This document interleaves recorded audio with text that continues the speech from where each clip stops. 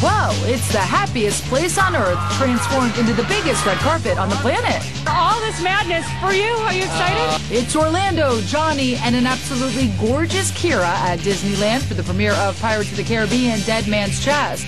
It took both Samantha Harris and Jason Kennedy to round stars up at this blockbuster premiere. How are you, darling? I'm well, how are you? I'm great. I heard you don't like to dress up, so are you doing all right now? Yeah, I'm doing all right. I'm floating up the red carpet. It's rather nice. Did you bring Rupert or your family, or who's here? I don't know who you're talking about, but I brought a large group of friends and family.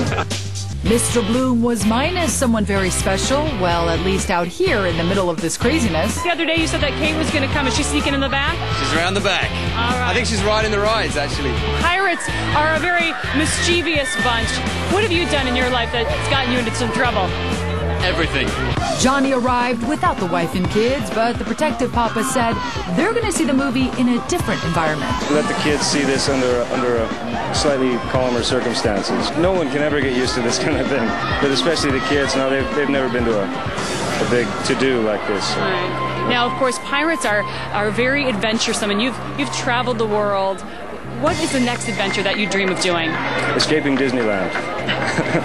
And even though we're dealing with some pretty big superstars, check out the one-on-one contact they had with their fans. Thankful for all their support. These guys are the ones that keep us all employed now, you know.